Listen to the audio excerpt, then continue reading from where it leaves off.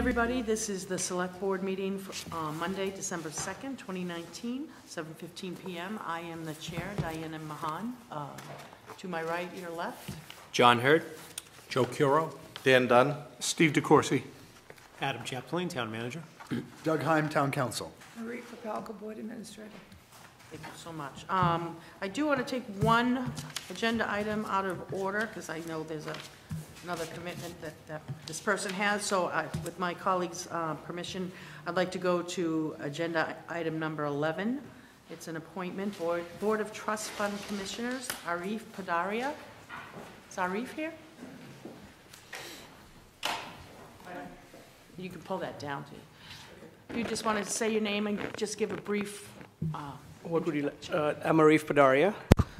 I live in Arlington. Not quite sure what you'd like to know, but if there are any specific questions, I'm happy to answer. Either your prior involvement on the trust fund committee, what it is you'd like to bring, you know, why Sure. you're willing to serve. So why don't I give you a bit of my background and perhaps why I applied for this post. I previously was on the Arlington Finance Committee for a bit, about maybe a couple of years. I've lived in town since November of 2007. I live in East Arlington, and I want to be involved in Arlington per se, and that's why I also was part of the Arlington Finance Committee. I just exchanged emails today about rejoining the Arlington Finance Committee as well, all on a volunteer basis. By way of background, I'm a computer scientist and I build companies. I've also got an MBA and finance degrees. I've been a Wall Street banker and a venture capitalist for 20 years. I've invested in over 200 companies and actively managed and ran over 10 companies.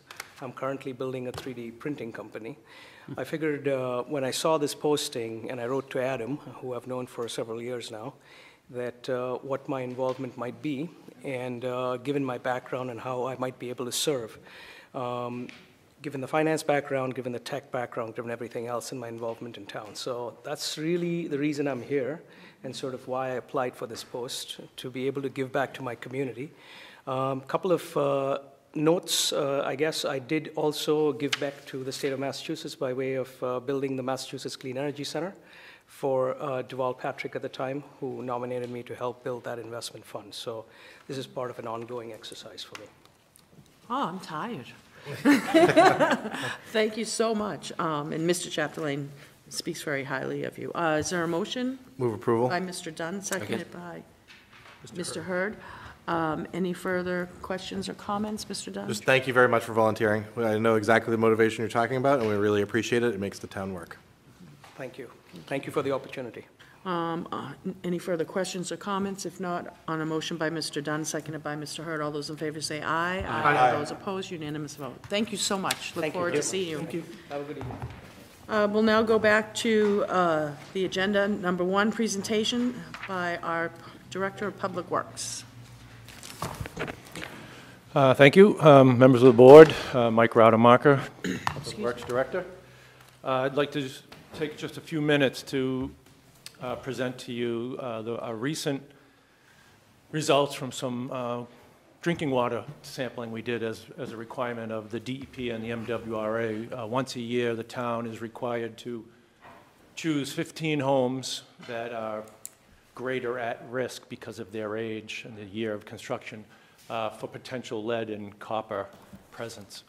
And this is something we do every year. We take the resident takes the sample, we bring it to the lab, it's analyzed, and then we report the results back to the DEP, MWRA, and the community as a whole. This year, unfortunately, 2 of the samples we took had results above the DEP's allowable action limit for lead. The action limit level is 15 parts per billion. And we had 2 samples. One was at 17 and one was at 18. So not earth-shattering, but still exceeded the action level. So what this requires us now to do is to have an education program to the community to let them know that what we found and the presence of lead in these 2 samples. What was interesting is that We selected these homes based on, like I say, the age and the possible presence of a lead service line. Arlington does not have, as far as we know in our records, many. And this was one historically that could have had it. And when we got the results, we went actually and dug up the line in the street, and it was, in fact, copper.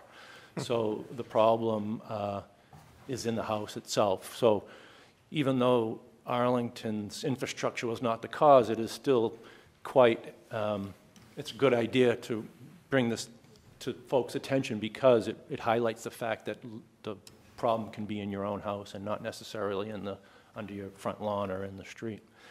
So essentially what this is going to require is that by the end of December, we send out a letter. You might have a sample in your packet of the information. There's a brochure that'll be mailed out to all households, and then we will send another targeted mailing to schools and pediatricians and populations at risk, younger, possible populations. We'll send that information out. We will put some information with the water bill on a quarterly basis. And also, we're going to be reaching out. We're going to scour our records once again.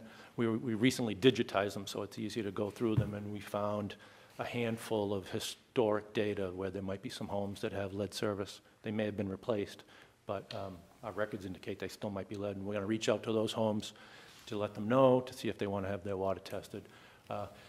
Of those 15 homes, there were some that were lead, but their action level came in far below.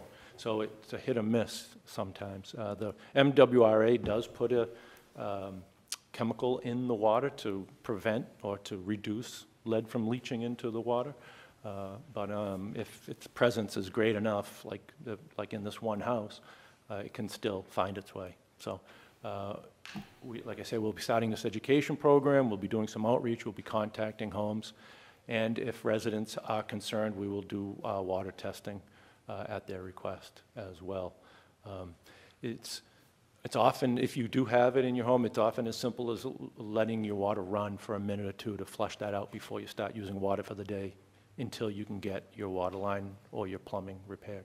So these are all the things that we'll be reaching out and letting residents and customers know. Okay, is there a motion?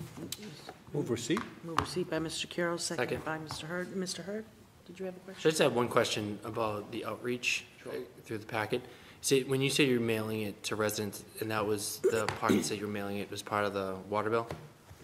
So we're going to send out a separate mailing to all households, separate from the water bill. Okay. That has the pamphlet. So that would reach tenants as well? It's going to go to every, Okay. we're required to send it to all bill-paying customers, Yeah. but we're going to actually just send it to all households, like, Okay. Permit mail, like every mailbox will get one. Yeah. Yeah, that was my only question, because it said to the bill payers. Mr. Dunn. So I can't remember us having this positive detection before. It has never, in my tenure, come up. Again, I think it's hit or miss. Like I say, the pipe wasn't in the street, it was in the plumbing. And actually, in this one particular house, a lot of the plumbing had been replaced. So it could be in the fixture, certain fixtures up until 1980 had the potential for lead or lead results like this. So, yeah, we haven't had it in the past. Okay, and so with these two, were you able to, did the households figure out exactly where it's coming from, or they still don't know? The one that had the copper lines, we explained that the problem wasn't in the street, and it was likely in the house, and that they contact a plumber. And the other home, it was copper in the street. We couldn't see on the property itself, but there's indication that it still might be a lead service line in the yard. We talked to the homeowner. They knew, and they didn't have the money to replace it, and they've been flushing the water, and they've been dealing with it on their own. But now that now that we've sampled there and that we have a high result, we will probably get involved and try to assist that resident in getting that replaced. Thank you. Sure. Just a sort of case in point, you go out, it's detected, the homeowner is informed, it's pretty costly, they want to do it and they can't. are there any programs in Arlington, whether it's like weatherization or something else, that we can direct them to? Not tell them they're going to get it, but say, we know this is a kind of a big hit from talking to you, or? We're going to, part of the requirements is until our results drop back below that, so the next time we sample, if we're below the actual limit, we're off the hook. I think we'll still continue some kind of education outreach, but until we reach that limit, we're required to assist residents 7% of identified lead lines. We're required to remove or replace 7% of those. So in order to help residents who have this situation, we're going to be working in the next month or two to come up with some kind of financial assistance. Oh, good. Yeah. It's a pretty low number that we're aware of. It's maybe 40 houses that we have not yet been able to get into to verify that they are no longer lead services. So I'm assuming that's even going to be less once we get in the houses, because over time people have replaced with copper and whatnot.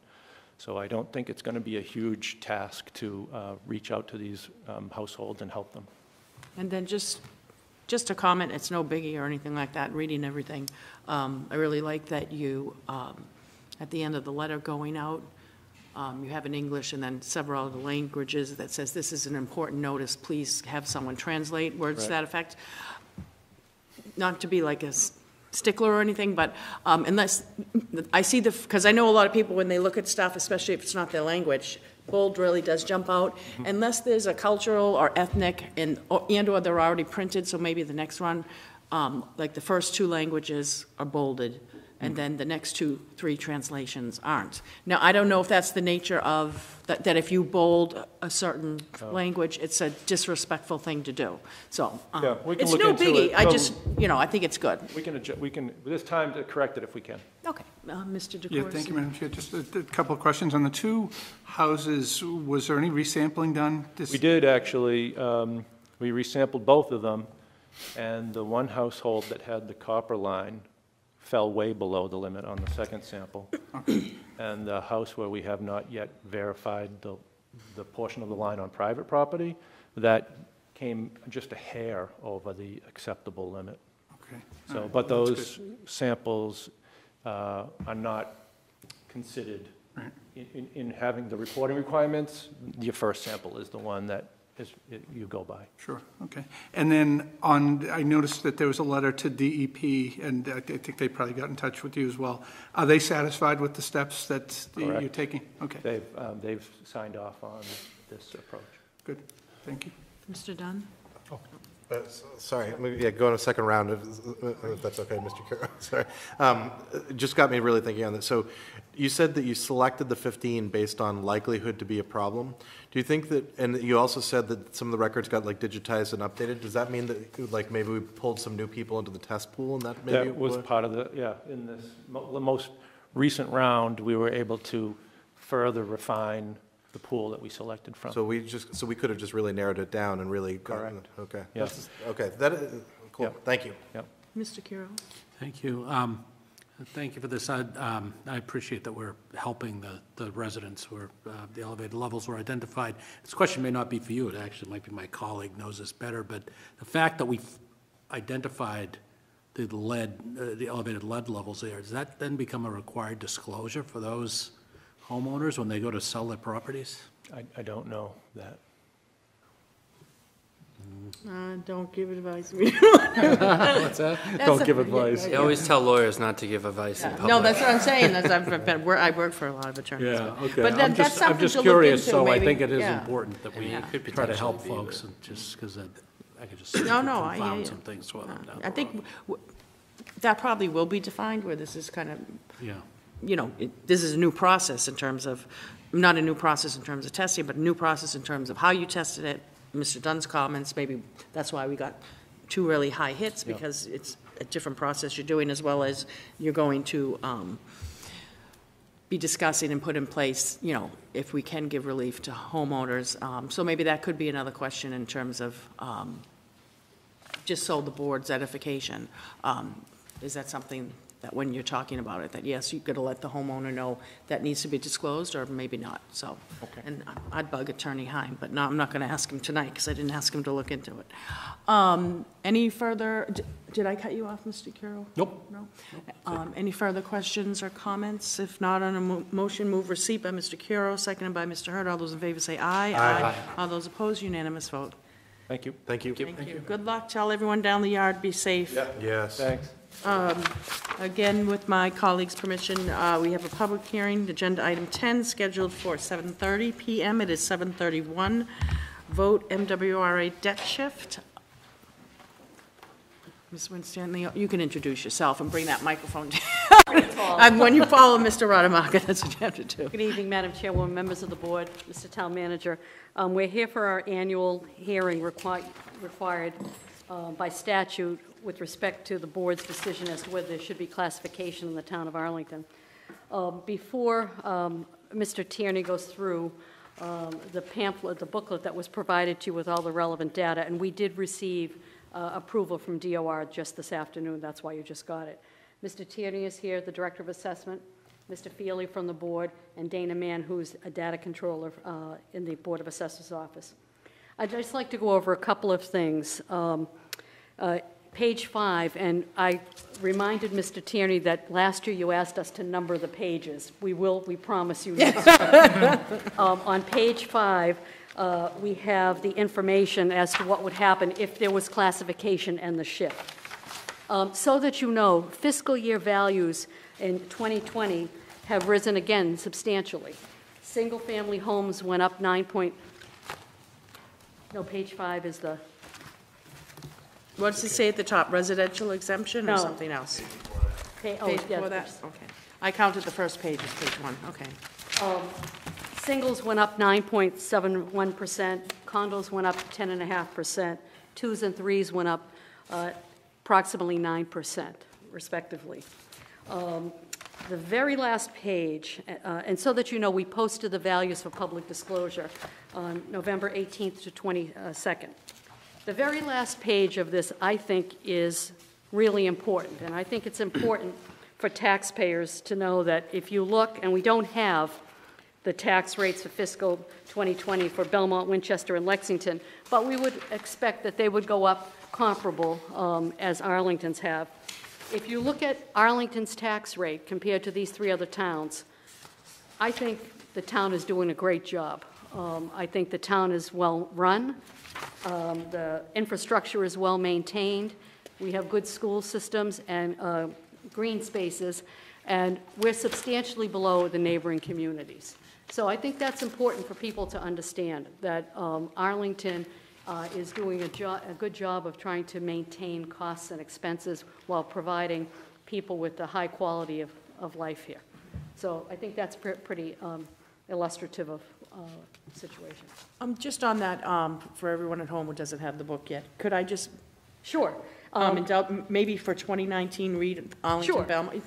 In 2019, and this, so that you know, these taxes are on a value of $821,000, which is the average single-family home value for 2020.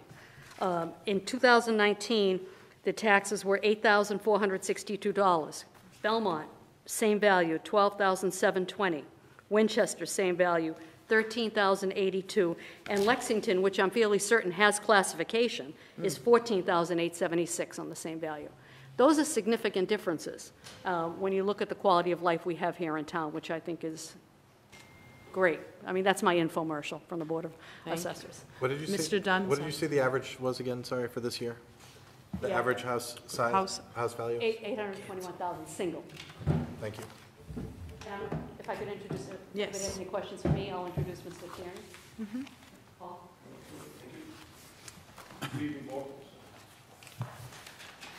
Good evening, Board. I would just like to mention two of my office workers, Mary McMakin and Jennifer O'Rourke, do a lot of work behind the scenes. They're very helpful. And obviously, I'd like to mention Bob Greeley, who cannot make it here tonight. So we'll start. Page 2. To start off, to calculate FY20 levy limit, we start with the FY19 levy limit. Add 2.5% under Prop 2.5. We add in new growth of $816,617. And then we add in the 2020 override, which is $5,500,000. That'll give us our FY20 levy limit. So we add in the school debt exclusion, the water and sewer debt, to give us a total of $133,176,594. That's the maximum that we have to raise. The town did raise $133,350,155. We divide that by the total taxable assessed value in town to give us a proposed tax rate for FY20 of $11.06. Turn the page. This gives us our residential factor computation. This will give us the numbers we need to explain the residential shift if we're going to go to a commercial rate. So if we just turn to page 5, where the chart is on.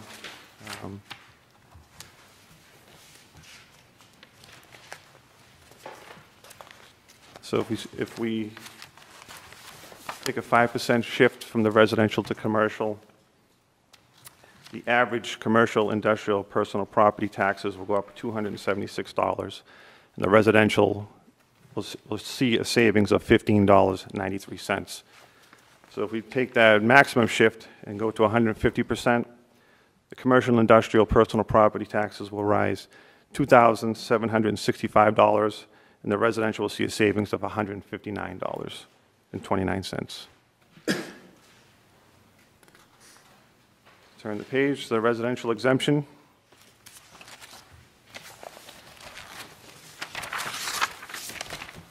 So there's not many communities in Massachusetts that have the residential exemption. They're usually in towns where there's a lot of vacation homes or apartments. Just a few of Boston, Cambridge, Chelsea, and Brookline do have the residential exemption. If we adopted a 20% residential exemption, the tax rate would rise from $11.06 to $13.50. The break-even point, so no one would see a difference in their taxes, would be $873,426. We have approximately 17% of the homes that would see an increase in their taxes through no fault of their own. So I have a little chart up there to just show you if we adopted a 5% residential exemption, the new tax rate would be $11.58.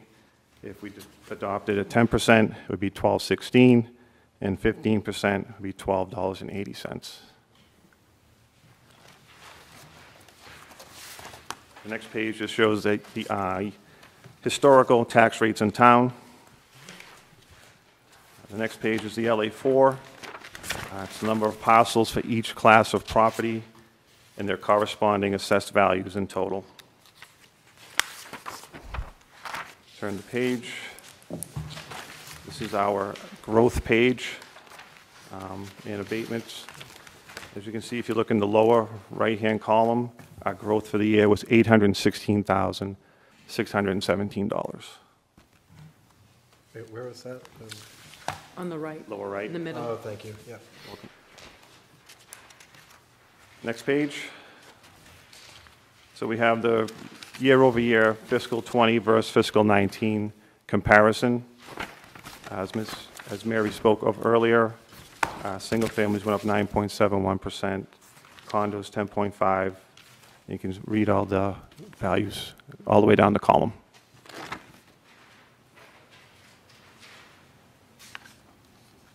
I have a question that's just, if I may. Sure. Does, and if it does, where the Ugar property lie in here? Is that under open space commercial, or are they in there? Are they on the tax roll? Yes, they are. It's Okay. on the land, yeah. So they're in here some, Yes. okay. Thank you. Welcome. The next page is just our pie chart to see where the tax burden is going. As you can see, it's mostly on the property taxes. The next page, the tax rate components. It's just a breakdown of exactly where all how we calculate the tax rate in total. versus, against the levy, 2.5%. Our growth, the override, the water and debt exclusion, and the school debt exclusion all contribute to the tax rate, and that's their corresponding amounts. Below that is the copy over from the first page, the levy, 2.5% growth, maximum levy. The levy increased this year 7.46%. As we go down the page a little further, we do have the average assessed single-family as well as the average single-family taxes. They are now $9,126.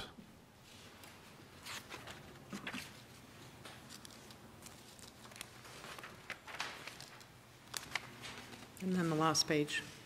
This is when Stanley Page is O'Connor just went over. Chart.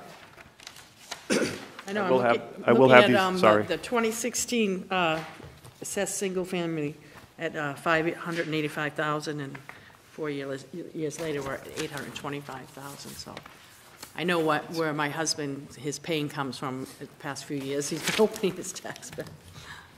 It's been an aggressive market. First, is there a motion? Or questions first?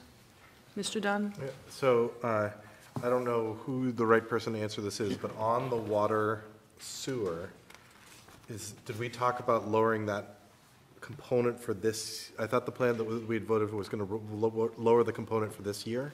Or did I misremember?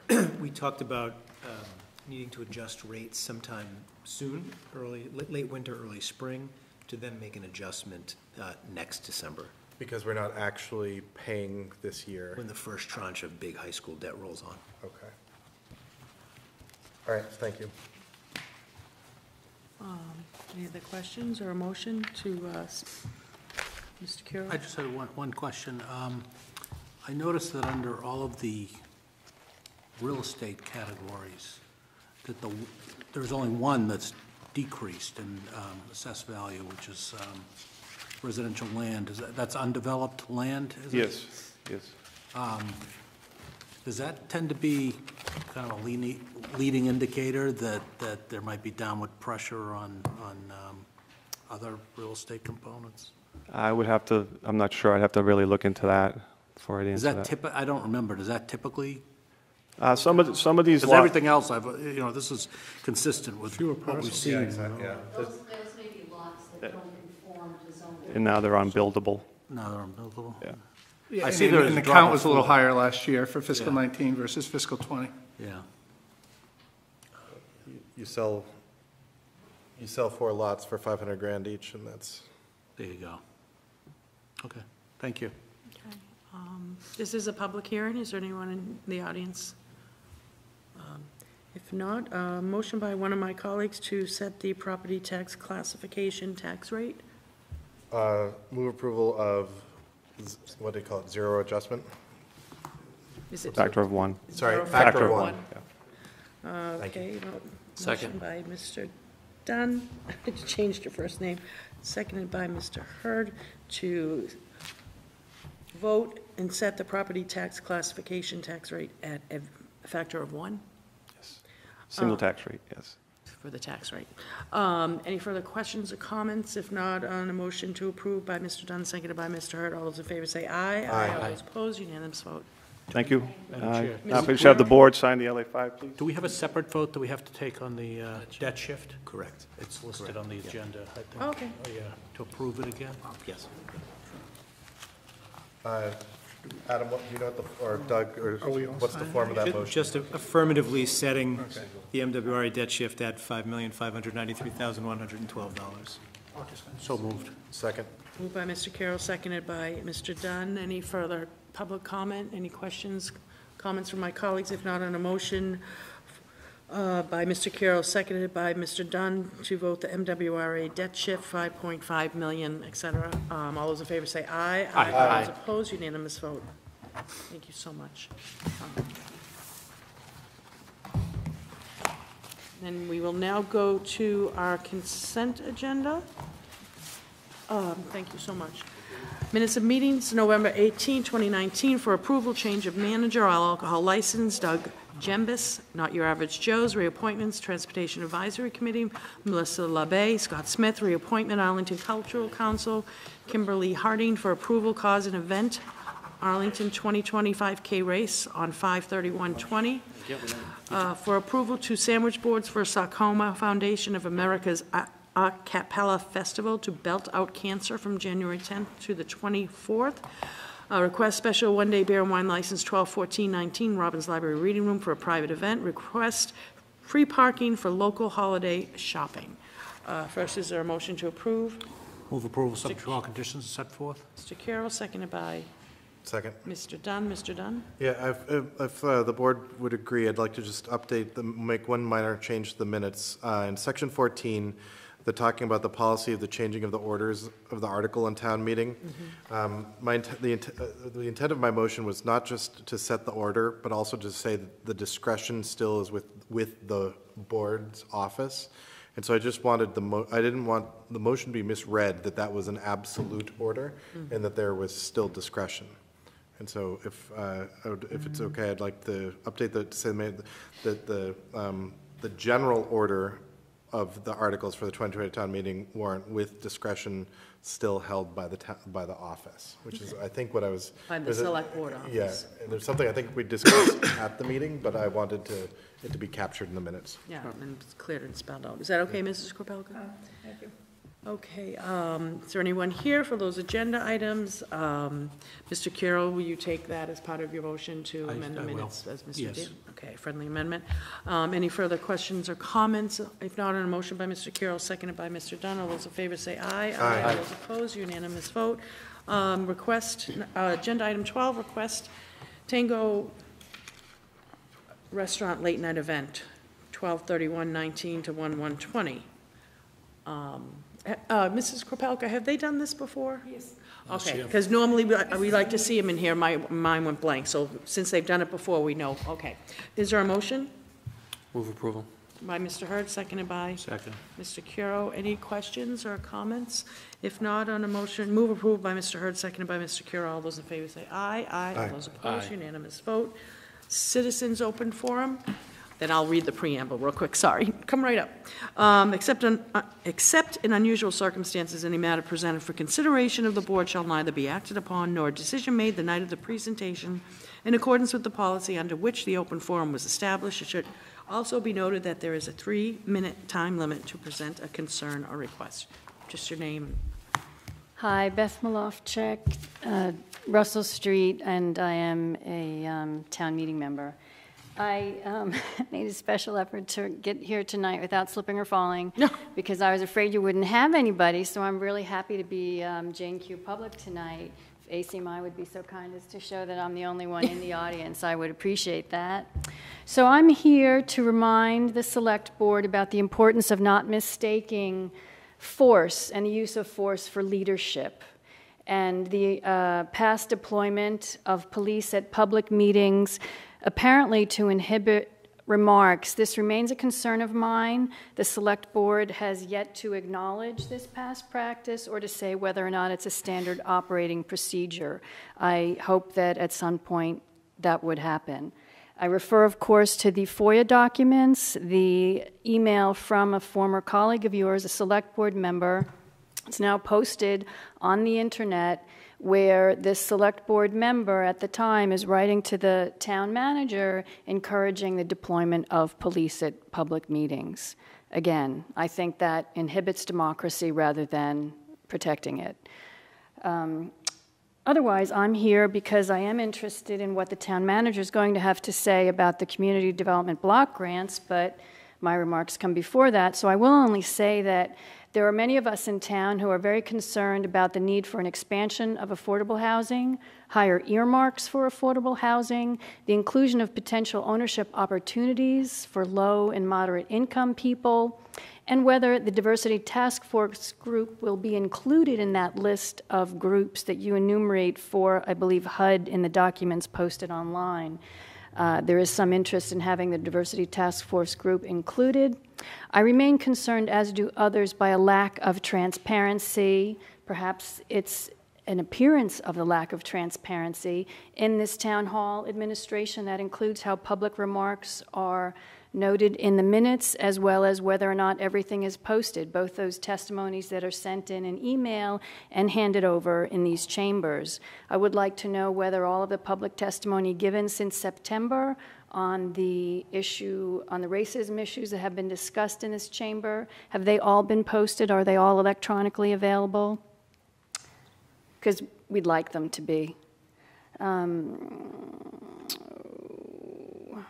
I am concerned about the format for public forums, as evidenced at the January 10th Housing Forum, also recently as the Broadway Plaza redo. The plan was not presented to the public with an opportunity for questions. Rather, the public is required to go around to 4 or 5 stations and ask their questions. I'm not an architect. I'm not a town planner. I don't know how to read those things. I see green-colored things that are trees.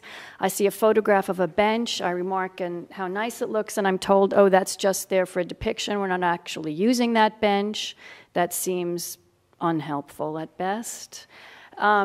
So Broadway Plaza, I remain concerned about the tree canopy. I wonder if you have included in the plan addressing the heat islands that are adjacent at Russell Parking. And I am, of course, concerned with preserving Veterans Memorial Park where it is, right next to the fire department, so that those people who have made the ultimate sacrifice are there where we can see them memorialized, you know, anytime we're driving by or walking by. I remain concerned that one of the original plans for the Broadway Plaza redo included moving Veterans Park to Cooks Hollow. I'm a user of Cooks Hollow. It's my neighborhood park. Thanks to the benign neglect of DPW or the Select Board, I don't know who does not do maintenance there. We have 3 broken benches. We would like them fixed. They've been broken for going on 5 years now. It needs lumber, screws, and elbow grease. We don't need an MAPC plan or anybody else's plan. We just would like the benches replaced. Okay, thank you. And I gave you a little over 4 minutes because Thank you're you so so nice much. to come down. I feel so bad. I want everyone to know that she came through this weather and she's here tonight. I'm really, So, and I just because I have to say in accordance with what Citizens Open Forum is. I understand. In terms of your questions, I would anticipate if you called the Select Board office, the answer would be yes. All those have been posted. Thank you. But please get that officially. I'm just telling you that. And I know that the manager and myself, on behalf of the board, would definitely follow up on all those suggestions and hopefully get some answers either through the processes that we have the hearings or whether there's a piece of correspondence or something that addresses that. I'll be sure that you get a copy of that. Thank you very much. So I appreciate much. it. You Thank get you home all. safely. I'm not telling you have to leave now. I'm just saying, when you do go safely. Thank you. Citizens Open Forum is closed. We'll now go to traffic rules and orders. Agenda item 13, Mr. Chapdelaine. Thank you, Madam Chair. So this agenda item is requesting that the board formally adopt an updated citizen participation plan for the town's CDBG program. So a citizen participation plan is something that's required for any HUD entitlement community, which Arlington is. So it's through that HUD entitlement that we receive CDBG funding. We've had a plan for many years, but the plan hasn't been updated since the mid-90s. The Department of Planning and Community Development, upon receiving some recommendations from the North Suburban Consortium that we're a part of for some updates that we need to make to maintain conformance with statute, took that as the initiative to make those updates to conform with statute, as well as making further revisions to conform more closely with what our communications policy says today about how we engage and communicate with the public. So Jenny Raitt, working with first Julie Wayman and now Brian Nichols, who's taken Julie's place and who will bring, I think, to the next board meeting to meet the board, have put together this plan. It's added in things such as focus groups and surveys, working with the groups of residents who are most directly impacted by CDBG funding. These things have actually already been done over the past year, so we've been putting this plan into action, but need it to be formally adopted by the Select Board. I know Ms. Malofchik just mentioned the addition of the Diversity Task Group to the list of groups that we'll reach out to The two groups that are mentioned are the Arlington Human Rights Commission and the Disability Commission. I see no issue with adding the Diversity Task Group if the board would like to propose that amendment tonight. But otherwise, I think this document reflects the process, again, that we're already undertaking. It's not specifically called out in this document, but I think the board recalls that we have for a number of years had a subcommittee, publicly posted subcommittee that meets and goes over all of the funding requests that are made by the various groups across town. Last year, for the first time, added 3 citizens to that group to expand participation and engagement with the public on trying to make sure that we were funding what we should be funding via CDBG. So I'd be happy to answer any questions the board might have and would ask for your favorable action. I will say, having returned to the CDBG subcommittee, I really found the 3 citizens who joined the group really helped the process. I agree. And I really was impressed by, they literally had gone through every single proposal, and when we were going through the guidelines in terms of what rating we give a particular service, what its use, its need is, every time I sort of was at an impasse, they pretty much remediated all that and said, well, I gave it this number under the guideline because this is how, when I read the proposal, this was the benefit, or maybe this wasn't the benefit, so it went down a point. And it really streamlined the process. I mean, we got it done in two meetings, and I think the second meeting was not the full 2 hours we had put aside. So I'm very thankful for that, and I know we'll continue with that in the future. So I just wanted to let my colleagues know that the 3 citizens were really right up to speed on everything and took it as seriously the import that they should. So, and I was really impressed with that because I'm like, oh my gosh, they really did read everything. So first we have to formalize kind of a process we're already doing, but we want to call it out because of HUD and CAPER and all that other thing. By the board adopting this, we could formally state to HUD that this is our updated citizen participation plan. Okay, is there a motion to move approval to adopt the CDBG, the Town of Arlington Citizen Participation Plan by? I move approval with the suggested amendment of adding the Diversity Task Group as one of the groups Human rights and, to which outreach will be made. I think these are, they're called out under number 3, A3. So adding to A3, the Diversity Task Group is one of the organizations. Is there a second? Second. By Mr. DeCoursey. Any further questions, comments? If not, on a motion by Mr. Carroll, seconded by Mr. DeCoursey, all those in favor say aye. Aye. Those opposed, unanimous vote. Setting our future board meetings. Here we go. We're going to aim for January till March. And then we have the obligatory first Monday in April organizational meeting. First Monday in April after the local election. And Mr. Chapdelaine? And we, both the Select Board and the Redevelopment Board have talked about having a joint meeting. If we could add on talking about what nights might be good for that, or any calendar time might be good for that meeting, I'd appreciate that. Okay. Okay, so our last meeting in December is the 16th, so how does 6 and 20 look? I don't. It's no good because 20? that's MLK. Oh, it is, okay. I don't have a calendar, I have my phone calendar. I mean, 6 I'm totally on board with. Okay. 20. 6 and 27? And we can always add another meeting if we need it? But we shouldn't. Usually it's when we get into the warrant article hearings, but. When is the warrant close? All right, so 6 and 20, 31st. 31st, okay. and 27, and the warrant closes on the 31st? So that works well in case the board needs to act on any warrant articles to place on the warrant. Does that mean that we could make the 14th, or sorry, the 13th as a potential ARB? Yeah.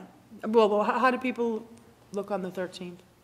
All right, how about the 13th? I'm just trying, Madam Chair, I'm totally open to other ideas. I'm just trying to figure out a list of dates that we can provide. Yeah, a list would be great, and then we can share that with the ARB. Are we looking for a list of dates, ARB, to be Monday night, since we both meet on Mondays? I mean, I think whatever the board feels like its availability is, my understanding is they're willing to be flexible on night of the week, if this board is as well. Well, is there any other night in January that looks good to someone, that isn't a Monday? Like, how many days, is 2 enough? 2 or 3 is fine, yeah. Okay. All right, how about the week of the 13th? Is there any night, Monday through Thursday, that's a problem for anyone, that is a conflict for anyone on this board? Thursdays. Thursdays. I'm Okay. going to the library trustees on the Tuesday. You have that?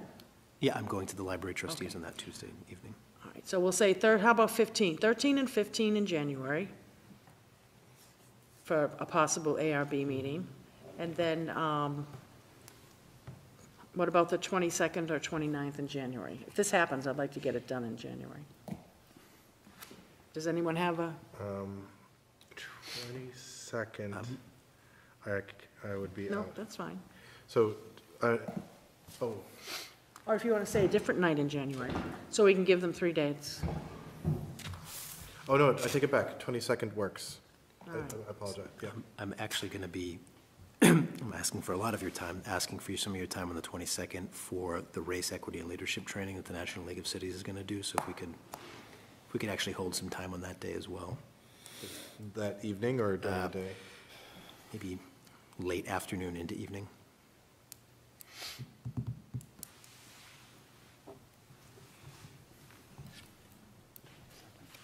It is. 29th? 22. No, we're trying to find. All right, how about 13, 15, 29? That's good. Is that good? Yeah. So just so I didn't get a chance. So 27th and 29th are both maybe for me, but I think it's just, I think those are the right dates, and it's just a matter of how it'll work. And just let them know order of preference for the board is probably 13, 15. 29 is the least preferential. Okay, so we're meeting on the 27th in January. What say my colleagues for February? The 10th and the 24th? When is The holiday is the 17th. 17th? Yeah, 10th and 24th are fine. That's fine, okay. Let's see. Yeah, that's fine. School vacation will be the week of The 16th, 17th. President's Day, I think, so. Yeah. Yep. Okay, and now, March. Our last meeting is February 24th, so March. 9/23, or is that too soon? Oh, well, we have to meet on the, oh, no, I'm thinking April, sorry. People talk about March, I apologize. 9/23 or 5. 9/23, does that work? Yeah. Well, look, before we set the 23, what's going to be our print date and all that for town meeting? I would probably say it would be the week of the 23rd. But, or it might be the 19th. Madam Chair, If we don't have a special town meeting, we only have to do it 7 days before, but if we do a special town meeting, it has to be for 14 days, so. Any chance for a special town meeting during town meeting? Attorney Heim? Probably, yeah. So that's, I think, probably the week before, but you know what? I'll let you know. I'll figure it out tomorrow on the calendar. So are we setting right now, I mean, we can always add or change if we have to, so am I hearing 9/23 or no? Or am I hearing, You can still have a meeting on the 23rd if you Yeah. want. And okay, so 9 and 23 in March. And then the first Monday after the local is the organizational meeting. But, so there we are, we're good on that to go, right, Mrs.? What's that date? Assuming it's going to be April 6th? When's our local election this year? I don't even know. April 4th. It is the 4th, so it would be the 6th. We should set that one too, just. Okay, so we'll set this April 6th also as our first meeting in April. Council has. Attorney Heim? Thank you, Madam Chair. Thank you, Mr. Kiro. Just as a forecast for the board, I expect a large warrant again this year, based on some early conversations that residents have initiated, along with some things that are sort of our standard slate of articles and things that we might anticipate. So one thing to keep an eye out for is how much will be pressed for in terms of warrant article hearings. I expect it to be as large as last year, if not larger. So just for the chair's information and the rest of the board, these dates will be quite full. Mm-hmm. And maybe what we could do is, once the warrant closes, just sort of ballpark how many of the warrant articles will require select board hearings, how many we had last year, and that will kind of give me a guide about whether we need to have a conversation about adding an additional Monday and/or additional Wednesday. Of course. Thank you, Madam Chair. In whatever, since you're so entrenched with them, you may say, you know, this one may be kind of your whole night or not. I also just want to give the board a sort of forecast that I expect that some of the warrant articles may be particularly lengthy discussions, or at least involve a lot of public engagement, as well as some articles are pretty large discussions if they actually end up getting filed. I've got at least one article, for example, that may be submitted that's about Proposition 3.5, increasing the town's ability to, giving the town flexibility to increase its levy limit above the 2.5%. So if all those things coalesce together, it'll be a little bit like a nor'easter in terms of the volume of warrant discussions that we'll have and how intense some of them may be. So thank you, Madam Chair. I appreciate that. Appreciate letting us know what might be coming down. Excuse me, Diane, I just want to remind, we haven't had a definite date yet, but I think we're going to have early voting for the 5 days from the 24th of February through the 28th, and if they want to do it on a Saturday, I'm willing to do it on a Saturday, so, but it certainly will be, it's definitely 5 days. Okay. Hopefully, if we need heat at that point, we'll have heat. Mr. Chaplin? No, okay.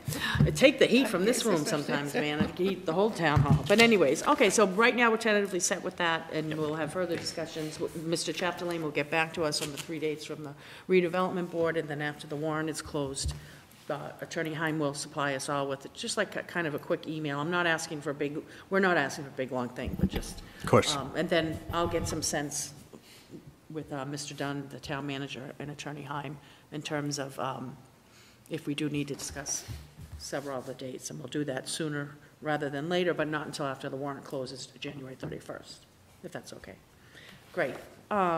Correspondence received. Is there move receipt? So moved. Mr. Curo, seconded by Second. Mr.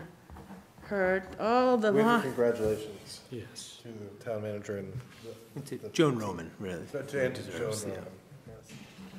Town report contest. Any further discussions and comments? If not, on motion, move receipt by Mr. Curo, seconded by Mr. Hurd. All those in favor say aye. Aye. All those opposed, unanimous vote. New business, Mrs. Kropelka? No. Attorney Heim? No new business. Town manager Chapdelaine? I'll say, echoing the thanks that the board gave to Mr. Rademacher at the start of the meeting, thanks to him and the DPW for the great work they did last night.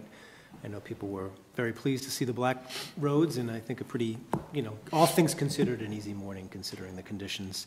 And also want to announce, this went out via an Arlington alert and a town notice, but given tomorrow's forecast, we're going to put a parking ban in place until 10 a.m., as well as delaying town office and library openings until 10 a.m. If conditions warrant, we may push that out, but we figured that it's easier to push out than to pull back if conditions don't warrant that. I probably shouldn't do this, but I will. I just received a text from Kathy Bodie, Superintendent Bodie, saying the school would be canceled tomorrow as well. So I think we fared well in the first round of this storm, but the second round is looking a little more unforgiving. So. And trash pickup? Thank you. And trash pickup, this is actually the first time JRM reached out proactively to us to cancel trash pickup. Usually it's the other way around, but I'm guessing with what they dealt with today and foreseeing tomorrow. Delayed 1 day, so it'll just like a holiday week starting on Tuesday. It'll be delayed 1 day for the rest of the week. And I did have a brief conversation with the town manager. I got a lot of mostly electronical Facebook instant messages around street sweeping in East Arlington, but I did ask the manager through DPW tonight, as well as tomorrow with the parking ban in effect. It's probably a total of 20 to 30 streets, 15 to 20 on each side of Magnolia and Thorndike, especially with snow removal. If for some reason everybody doesn't really stay home, there's a lot of parking down there. Just sort of come up with a plan for the next storm. Yep. In terms of, because I know years ago, Mr. Chapdelaine was here and Mr. Sullivan was, when we were just getting hit by so many storms, and there was a dedicated, people had like 2 nights' notice, were going curb to curb, and they had a pretty efficient operation with a police officer, a tow truck, DPW, but they did everything not to, I think they towed maybe 4 cars, that whole thing. But there's been a lot of concerns about, so I've just asked the manager and Mr. Rademacher just to observe what it's like tomorrow. Hopefully it's just a few errant cars here and there. So thank you. I cut you off on your new business. Nope, I was done. Okay, Mr. DeCoursey? Yeah, thank you, Madam Chair. I just want to mention the week before Thanksgiving, I participated in the food drive that the Board of Youth Services ran in connection with all the elementary schools, the Otterson Middle School, and the Gibbs. And that was just a great effort by all of the schools coming together. Students donated a lot of food. It was down at Arlington Eats. So that covered us through Thanksgiving. What I did also want to mention, and sometimes you talk about this during food drives, we think about distributing food and collecting it, and often the question comes up, what do you do the rest of the year? And one person I want to recognize tonight who makes a huge difference the rest of the year is Deanne DuPont. She was just recognized by the Patriots as a difference maker for her work at Food Link, and it's just really an appropriate time for that recognition. Their motto, as we all know, is rescue food, nourish our community, and they distribute food to 46 agencies in 15 communities, doing it all throughout the year. Deanne is going to be recognized at the last Patriots home game, and I just want to congratulate her for that. Mr. Dunn? The snow tomorrow has really crushed my dreams, because tomorrow was my favorite day of the whole year, which is the audit committee. And unfortunately, we're not going to be able to meet tomorrow. I actually was kind of sad about that. I've had so much interesting information. I've never met an auditor who is so excited about his reports before. Any further new business? No, that's it. And we'll leave it to Mr. Chapdelaine and his office to reschedule that. But I do like the early morning start. I think that works well for everyone. Mr. Hurd? No. Mr. Curo? I just had one thing I want to raise. We received some recent correspondence about the rapidly dilapidating home over by CVS. It's not the first time we've got correspondence from the church there. We've gotten correspondence from a number of folks. And I was wondering if it might be worth considering whether it's appropriate to have an agenda item at some point to understand what tools are available to the town to address a situation like this. It's gotten pretty bad, so. Yeah. I will actually ask, because I'm a member of that church, and this has been a bee in my bonnet for so long, if Mr. Dunn could work with Mr. Chapdelaine and Attorney Heim, and if it is appropriate, I would love for it to be. I don't think I have any, in terms of the night discussing it, have any conflict, because I derive no financial, but just for process sake, if it is an agenda item, Mr. Dunn and, as vice chair, but then acting chair. So I'm going to let you follow up on that. Okay. Okay. And thank you. I've always wanted to bring it up, but it seems so self-serving. I know who sent the letter. Any other new business? Nope. If not, I'll take a motion to adjourn by So moved. Mr. Dunn, seconded by Second. Mr. Hurd. All those in favor say aye. All those Aye. opposed, unanimous Aye. vote. Our next meeting is December 16th At what time? at 6 o'clock p.m. Unusual time. Just pointing out, because otherwise. It is an unusual time, yes. Because if we don't yes. say it, then I'm going to show up at 7:15. Okay, no, it's unusual time at 6 o'clock, and traditionally there is no citizens open forum. So we'll do the business that needs to be done as of the end of the month. So see everyone at the next meeting, 6 o'clock, December 16th. We are adjourned.